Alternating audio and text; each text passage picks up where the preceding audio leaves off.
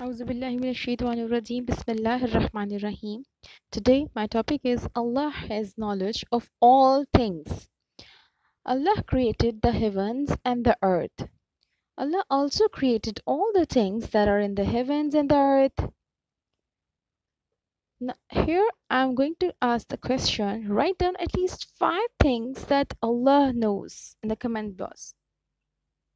Allah has knowledge of everything. He gives life and causes death. He has power over all things. He is the first and the last. He has knowledge of all the things. Allah knows everything that goes into the earth and everything that comes out of it. He knows what comes down from heaven and what goes up into it. He is with us in His knowledge wherever we are. Allah sees what we do. Allah knows what is good for us and what is bad for us. Allah wants us to eat and drink from those things that are good for our health. Here I want to ask a question. Where does Allah provide food and drink? Please write the answer in the comment box.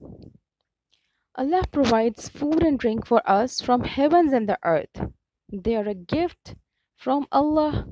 As a Muslims, we should only eat and drink that which has been permitted, that is halal by Allah.